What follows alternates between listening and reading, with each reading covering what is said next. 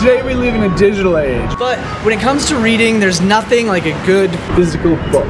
We're gonna go visit Saeed Book Bank. Here's a book about our founder, Muhammad Jinnah. The U.S. has wonderful roads, and our older roads are so beautiful. This area, actually, I did a road trip right there. I was like literally right here. Literally right there? Literally. And the diversity you see in the pictures here are the same. You know, we have so much diversity in our landscapes as well. But if you ever go to the U.S., the next time you go to the U.S., I highly recommend take a road trip, get this book. Okay. My favorite bookstore in America is Shakespeare & Co., which is a small bookstore you'll find in New York City. And it's one of those places you can still, you know, go in and get to know your local bookseller and develop your relationship with him about what kind of fiction you like, what kind of nonfiction you like, and he'll recommend things for you. And it's a great way, you know, to really, like we've talked about before, get an access to information that you didn't have.